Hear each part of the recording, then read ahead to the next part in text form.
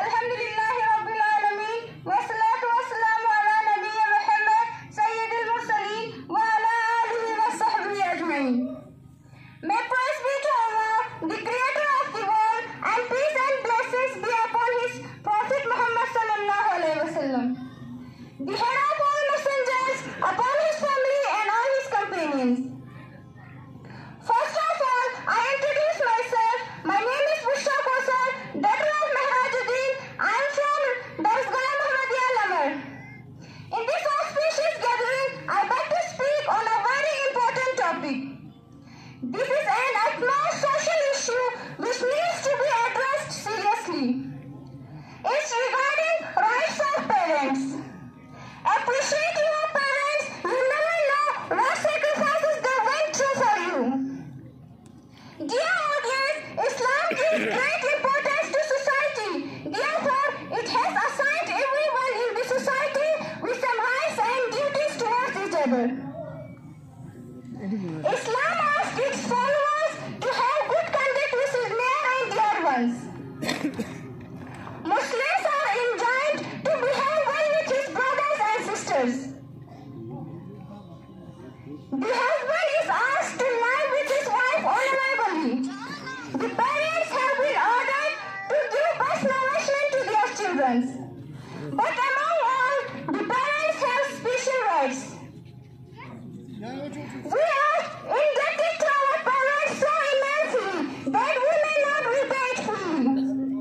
Therefore, it becomes obligatory for us to show the utmost kindness, respect and obedience to our parents. The position of parents has been addressed in Islam in great details. The Quran as well as Hadith guide us in this matter. Reference to parents have been made at least 15 times in the Holy Quran. Gratitude towards parents was mentioned just after the worship of Allah, in order to indicate its importance, as the Quran says.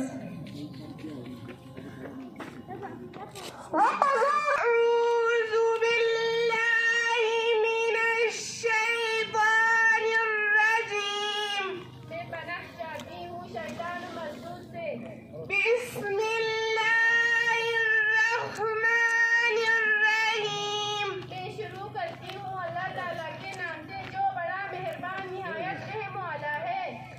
अलम नशरह लका सदरक, क्या हमने तेरा सीना नहीं खोल दिया? व वज़अना अन्का विज़रक, और तुम पर से तेरा सारा बोझ हमने उतार दिया। अल्लज़ी अनक़ज़ ज़हरक, जिसने तेरी पीठ तोड़ी थी। व रफ़अना लका ज़िक्रक, और हमने तेरा जिक्र बुलंद कर दिया। फ़इन्न मअल उसरि युस्रा, यकीनन मुश्किल के साथ आसानी है। इन्न मअल उसरि युस्रा, बेशक मुश्किल के साथ आसानी है। फ़इज़ा फ़रग़्त फ़ंसब, बस जब तू फारिग हो तो इबादत में मेहनत कर। व इला रब्बिक फ़रग़ब, और अपने परवरदिगार ही की तरफ दिल लगा। शुक्रिया। अस्सलाम वालेकुम व रहमतुल्लाहि व बरकातुहू। वालेकुम सलाम। करना ये हमारी ज़रूरत है। इसलिए हमारे बड़े फरमाते हैं भाई मदरसा जो है अलग चीज़ है, मकतब अलग चीज़ है। मदरसे में आप 10 बच्चे भेज सकते हैं, 100 बच्चे नहीं भेज सकते। आपके बच्चों की जो तरबियत होगी मकतब से होगी।